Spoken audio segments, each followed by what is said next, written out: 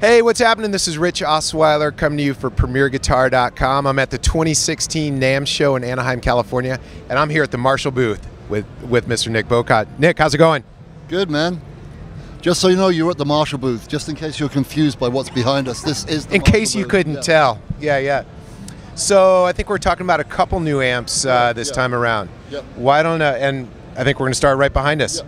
We have two new products offerings this year. We have the Code series, which is this fine beast behind me. 4 amps, actually 3 combos, a head and a cabinet, and we have a mini Jubilee, but we'll start with the Code. Right on. Because this is the buzz of the show. There are 4 products in the line. There's the 25 watt 1x10 combo. There's the bigger 50 watt 1x12. Okay. There's a 100 watt head. There's a 4x12 matching cabinet for that head. And then there's a 2x12 100 watt cabinet. Okay. First thing I want to point out, you'll notice there's no screws. Everything's recessed, so I can't catch this on my pants. Oh, right on. The knobs are recessed, so I can't cag them by accident. This is our first entry into the affordable modeling amp thing, but this separates us from other amps in several aspects, and I'll explain them briefly. First off, every one of these amps has a screen, a small one on the 25, a much bigger one on the 50, and we'll see that later. Okay.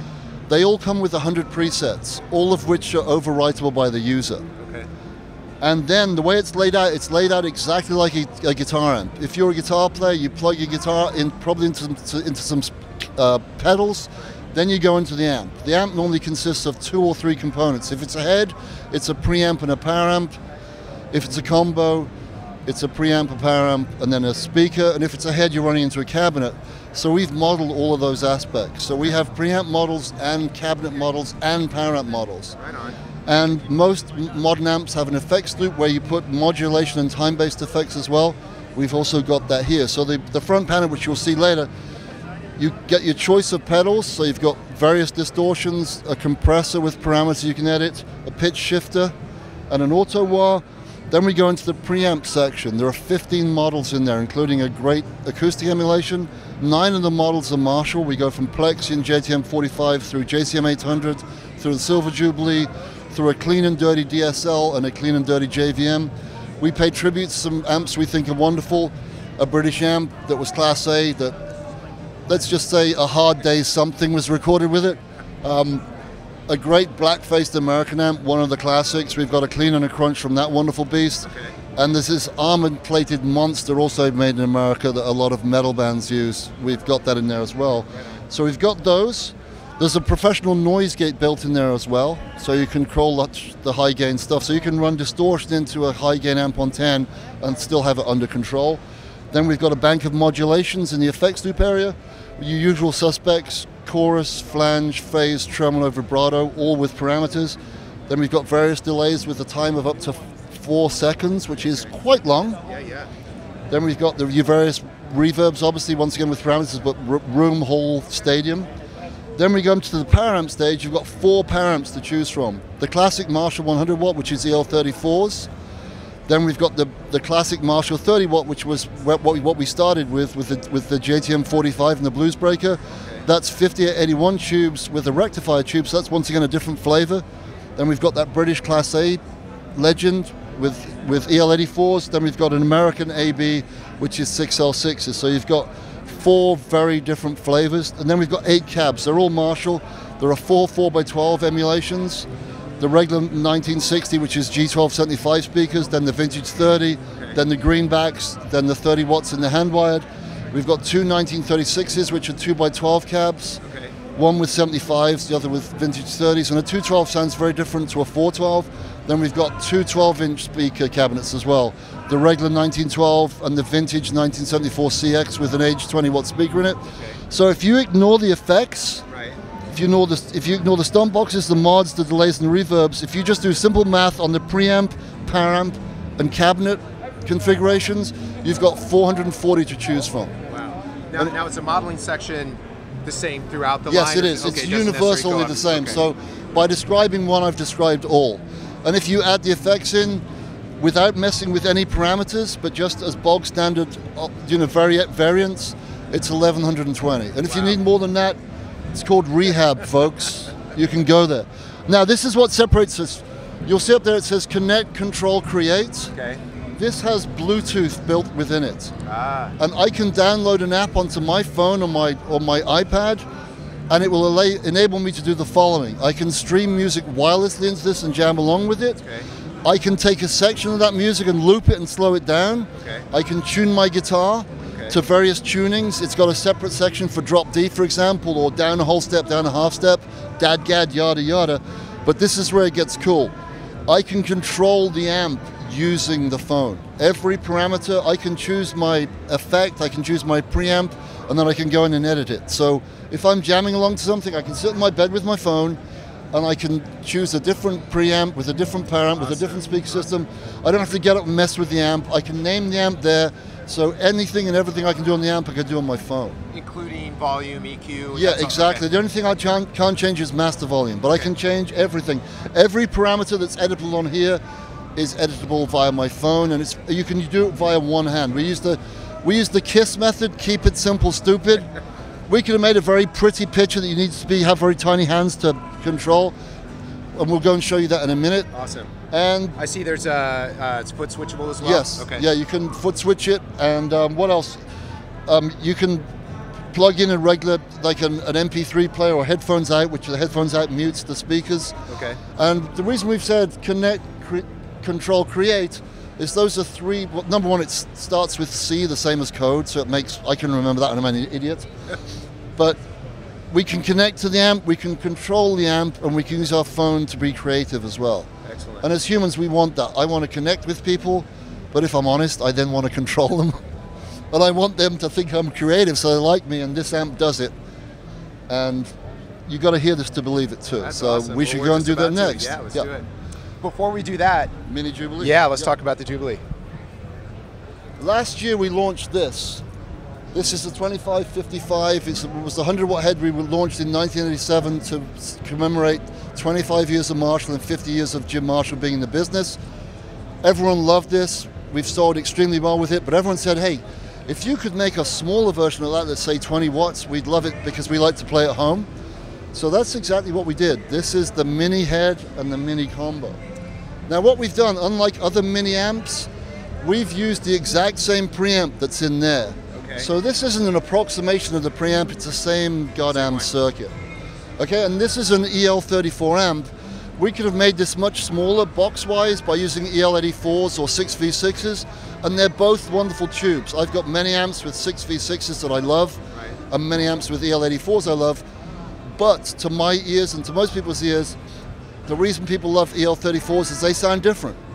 So we've put EL34s in this, so the box is slightly bigger, but it's the real McCoy. It's got man's tubes in it, the same as that one there. Not that EL84s are not man's tubes, but they're not going to sound like an EL34, and that's what we wanted. So this is a 20-watt version, and if you switch the switch this way, it's 5 watts. Okay. So the police won't get called, hopefully. It's allowed 5 watts though, and it's available as a combo too, which is down here. And we've used a 25-watt greenback speaker in there. The reason being is 20 watts into 25, you start to push that speaker to create the magic that made it famous. And the 5 watts does a great job of that too. So these are both available now, and we should go listen to them. Let's do it. Cool, man. All right.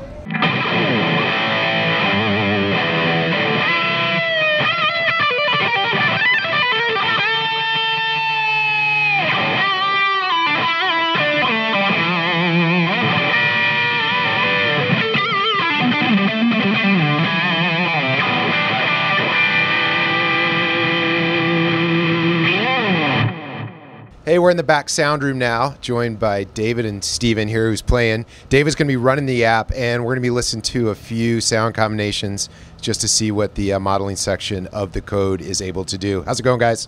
Yeah, good, thank you. All right. good, yeah. So what are we going to hear first, Steven? Okay, so I'm plugged into the code 50, and what I'm going to do is actually show you a classic Marshall setting, so we're going to hear a plexi. Okay. As I'm doing that, what Dave's going to do with the software is actually show you guys some of the different cabinet emulations so you can see how dramatic the changes can be. Okay. Okay, so if we just pull out there, we're just going to change a sound from the library. As you know, there's 100 sounds in the amp, but you can edit any of those.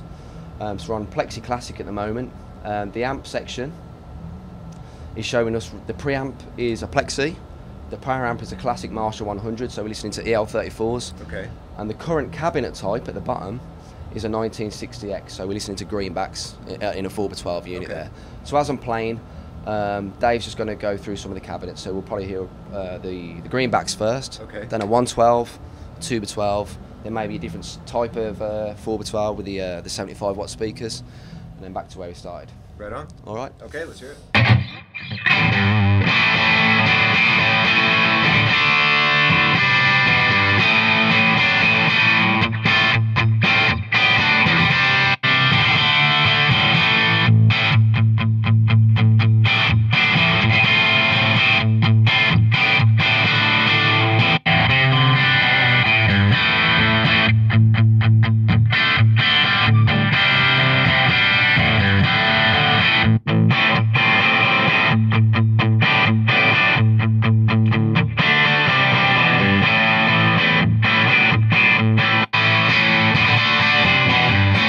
Okay, so you get the idea, pretty dramatic changes there. So basically you can custom voice your own amps with different types of preamp, power amp, cabinet, all that kind of thing.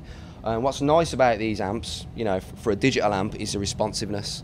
So if I start doing things like rolling back the volume, it actually cleans up really nicely. So we'll have a quick listen to that.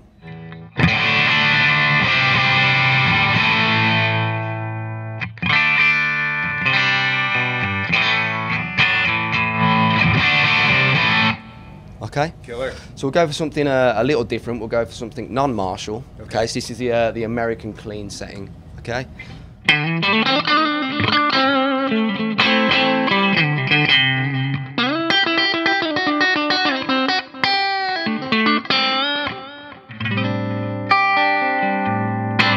Okay, so you get the idea with that one. So with that particular sound, obviously we've got the American style amps in there, but effects-wise, you can see we're running a delay and a reverb. Okay, so if you want to edit any of those, it's nice and easy. You can see Dave's just clicked on delay. We can change the delay type. Okay, and also if you want to edit any of those parameters, simply slide the finger up and down to change the value. Nice and simple and easy to do. And again, if you want a specific value, you can hold it down and actually key it in manually, or even tap tempo it in the top corner. So again, real straightforward to use and intuitive. Very cool. You can also do everything on the amp itself. You don't have to run the app if you don't want to. The app is a free download. It's called Marshall Gateway. Okay. So that's actually available now. So phone and tablet. Yes. Yeah, both. And then we'll go for some a little bit more contrast, and we'll go back to a Marshall tone. So this is the sound I was using at the beginning. So it's a JCM 800, which is pretty cranked. Effects-wise, okay, we've got the delay and reverb active, distortion pedal up front, which is based on our Marshall Governor, but there are different types of overdrive in there. Okay, so we'll just have a little listen to that.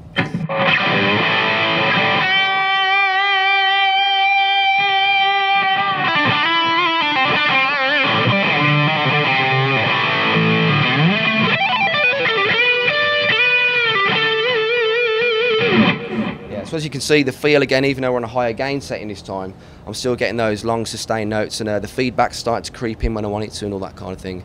So that, in a nutshell, you know, that's Marshall, the Marshall code.